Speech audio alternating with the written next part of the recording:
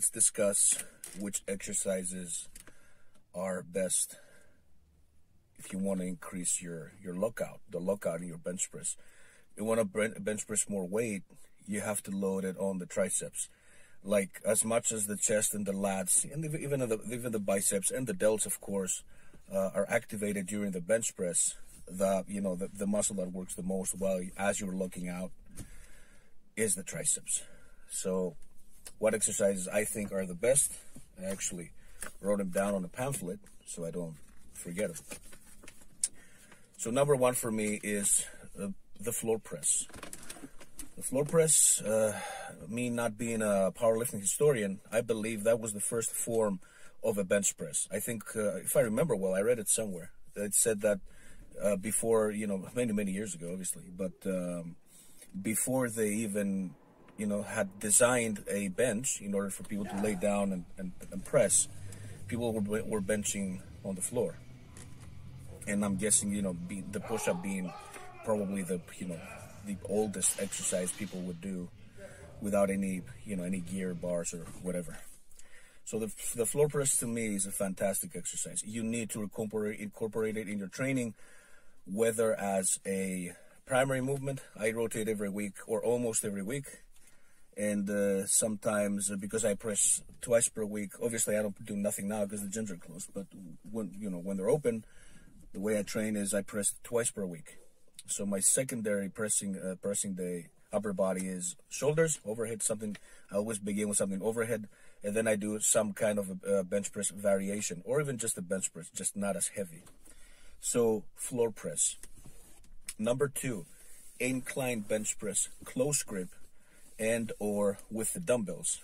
Now, this is another great exercise. Again, close grip just helps because you tuck your elbows in, and again, you overload the triceps. Overload meaning, you could, of course, flare them out and do more of a bodybuilding motion. Keep the elbows I would say 45 or more degrees, and then the strain, you stretch the chest a little more. But me being a powerlifter, I'm not really concerned about how big my chest is. I care more about benching more weight. That being said, of course, you can always switch grips. You can do it close grip 1 week, mid grip, thumb out from the smooth, and then you could go, pinky on the rings or however wide you choose to bench. It's all relevant. Incline press and the dumbbells, because the dumbbells, I love the dumbbell presses, incline and flat, because you can dig a little deeper. You can go, my wrists when the bar is hitting my chest are fixed. You cannot go any deeper than that, but with the dumbbells they do, because I put them on the side, almost parallel to my body, almost, because I do them close grip mostly. But of course I rotate. Of course I flare my elbows out and I do more chest and delts and stuff like that. But I'm talking about increasing our bench press. The dumbbell presses, again, close grip and wide. That's number 3. Flat bench dumbbell presses. Fantastic exercise. You can do it as a primary movement, or you can do it after your bench press, or you can do it as a secondary exercise on the second bench pressing day of the week, upper body.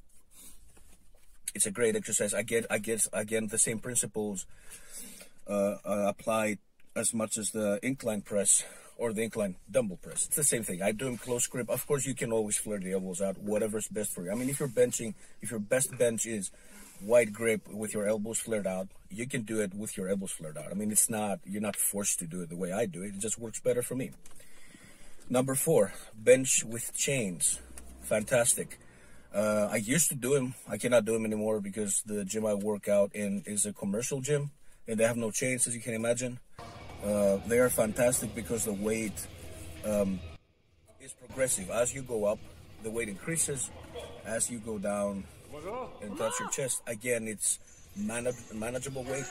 I've done about, I can't remember, I think it was about 180 kilos, close to 400 pounds, I believe, right? Or 405, I can't really remember the equation, but it was 180 kilograms, which I couldn't bench, and I still can't bench, not raw. And I did it with the chains, and as, of course, when the elbow is parallel to your chest, you can feel it. It's 160, 170, and upon lockout, almost before lockout, it's about 180. That's another great exercise. to increase your bench and to handle loads that you couldn't handle raw. So your body gets used to it, and your nervous system as well. You can condition your nervous system when you do heavy singles, doubles, triples, even fives, but not more than that, because then, you know, up 8 reps plus, it's more muscular than CNS, I would say. Not an expert on it though. Number 5, bands. You can attach bands pulling from the bottom of the bench. That is another great exercise, and the bands are not like the chains. The bands will force you to stay tighter, definitely, because they don't wobble as much, because the chains will wobble. The bands will nail you down to the floor. They are brutal, well, depending on the band tension, obviously. You don't want to go more than 30 to 35%. I wouldn't think so, unless you're a fucking beast and you're benching the world. Then you can add like 2 or even 3 mini bands. Usually for me, a set of mini bands is more than enough. Me, I'm always been close to a 350, 360 band, so that's where I usually am at. Bands, they also make you faster if you apply the speed work with the bands, which I also did for about 4 or 5 years. Number 6, the plank or blocks, you know, the bench blocks, that thing they've come up with, or the foam roller press, which I don't know if I came up with it, but anyway, I thought about it. Maybe I'm sure other people have done it. But when you press down and the bench press is elevated, you know, 2 to 4 inches off your chest, again, to overload the triceps. Overload meaning, again, that the weight stays more in your triceps. Your chest has engaged, but it's not fully stretched, so it's not fully engaged. That's another great exercise where you can go a little bit heavier, usually, and you need a good spotter, because you gotta hurt yourself. Make sure you have somebody with you at all times.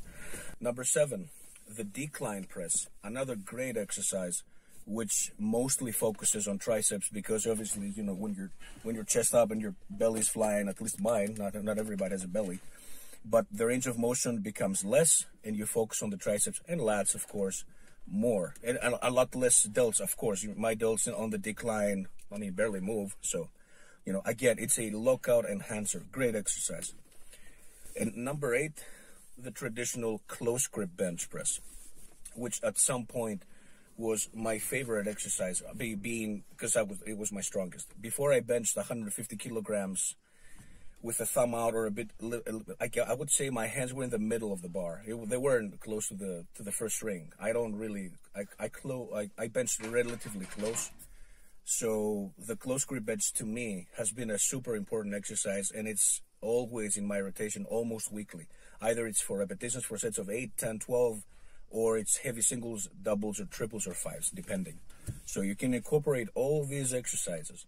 The close grip bench, the planks, or boards, or foam roller, or bench blocks, or whatever you have, you know, just have something solid that will stop the bench. These exercises will force your triceps to work more and more exclusively. And I hope that helps, because I gotta run. Subscribe to the channel, and thanks for watching.